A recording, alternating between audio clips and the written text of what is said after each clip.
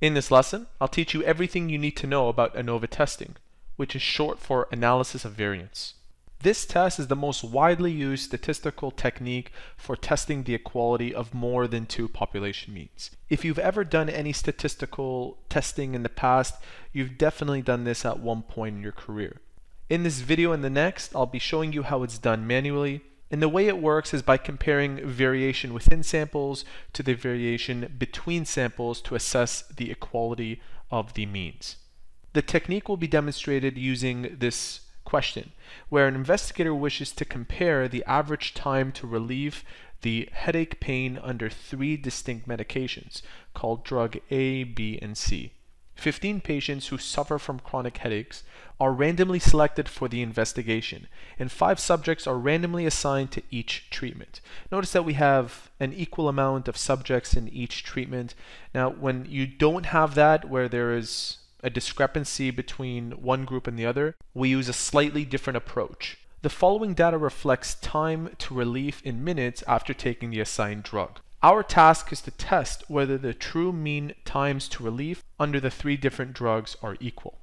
To do these types of problems, we have to follow a systematic approach, and the very first step in this method is to set up the hypothesis. The null hypothesis, which I'll denote as H sub 0, is that all of the means are the same, so nothing really happened. I'll write down the mean of this sample as mu1 is equal to mu2 is equal to mu3. The alternative hypothesis is the opposite, where we write down HA and at least one of these differ. The second step is to select the appropriate test statistic. What we're looking to find is the value of F observed. And as the name suggests, it follows the F distribution pattern. Now, F observed is a ratio that compares between group variability to within group variability. Finding these two quantities requires that you know how to find the sum of squares and degrees of freedom for within and between the groups. The calculations for these will be shown later on in this video. Once F observed is found, we'll use it to compare it to F critical, which we obtain from a table. Step 3 involves computing the test statistic, and this is where the infamous Anova table comes into play. The Anova table looks like this, and in order for us to fill this in, we have to start by finding the mean, standard deviation, and variance of all 3 groups. Now, given the level of statistics that we're learning here, I'm assuming that you already know how to find the mean of each group, the standard deviation, and variance. In fact, you can find these 3 values using a calculator. I'm not going to waste time showing you how to find them, and here are the values that you should have found had you done it correctly. The mean of this group should have been 33, and notice that I'm using x bar as opposed to mu. When we're looking for the mean of a sample, we use x bar, whereas mu represents the entire population. This is just a small sample. So again, the average of this group happens to be 26, and for this group, it is 20. The rest of the information should look like this. This row is the variance, and this is the standard deviation. Okay, let's go back to this table and begin filling this in. To find out the information for each of these empty cells, we use the following formulas.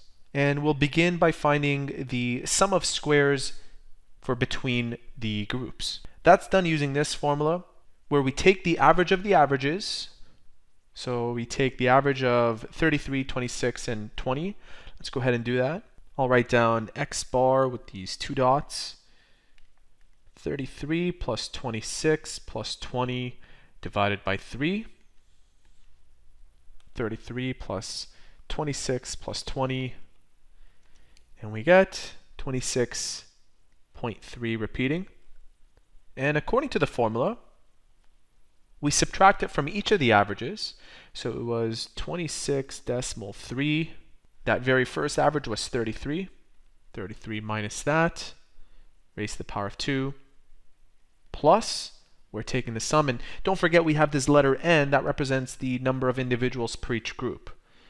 5 plus, again, 5 bracket, that next was 26 minus 26.3 raised to the power of 2, plus again 5, and finally we had a mean of 20 minus 26.3 raised to the power of 2. Putting this all into your calculator, you should end up with the following value: 423.329. I'll also place that right here. Now we'll go ahead and find out the sum of squares within. For this, you have to do the exact same thing except for the individual groups and their data. So starting with, let's say, drug A, we will take the average of drug A, which was 33, and subtract it from 30, like this. 30 minus 33 raised to the power of 2 plus 35 minus 33 raised to the power of 2, 40 minus 33 raised to the power of 2, and you keep doing this. Find out its sum, which is 130, and you do the same thing for the other two groups. So I'll show you this one, 25 minus 26 raised to the power of 2. You do the same thing for drug B and for drug C, and you add up their sums. Now I've done this already, so the sum of these, you should end up with 70, and you can verify that on your own, and the sum for these ones should be 50. 130 plus 70 plus 50 gives us 250.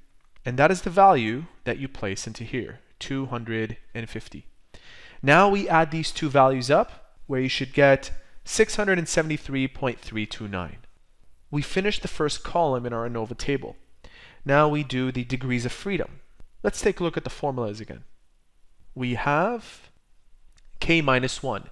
K represents the amount of groups. We have 3 groups, so 3 minus 1 is 2. To find the degrees of freedom for within, we take the total number of individuals in the study, which happened to be 15, minus the 3 groups. 15 minus 3 is 12. And the total is n minus 1, which is 14. The rest of this is easy. So we need to now find the mean square, and that's done by taking this number and dividing it by 2. So I'll write down the mean square for between is 423.329 over 2. The mean square for within is 250 divided by 12. And the answers that we get for both of these, we will use to find our F observed. So F observed equals MSB over MSW. Let's go ahead and figure those numbers out. 423.329 divided by 2, 211.6645 over 250 divided by 12, and that's 20.83 repeating. Now we can take 211.6645 divided by the answer, and that is 10.15, or approximately that. We filled in our analysis of variance table. We can go ahead and move on to step number 4, which is where we start to make our decision. We will need the F distribution table to figure out the F critical. And to find the F critical, we use an alpha value of 0.05, the degrees of freedom we found for between, which was 2, and the degrees of freedom we found for within, which was 14. We look into our table, and you should end up with an F critical that is approximately 3.89. The F distribution looks like this. It takes on this pattern. 3.89, let's say, is over here. The value that we found for F observed was 10.15, and that goes well beyond the right of 3.89, this way. Therefore, F critical is less than F observed. And if the F critical is less than the F observed, then it falls in the rejection region, so we reject the null hypothesis. The null hypothesis was that all of the means are the same. We have to reject this in favor of the alternative, which says that at least one population differs. The last step is to write a concluding statement that since F observed is greater than F critical, we have sufficient evidence at 0.05 significance level to say at least one drug differs. You always have to conclude on the alternative hypothesis. And so there you have it. That is how to use ANOVA testing to determine if two or more populations differ.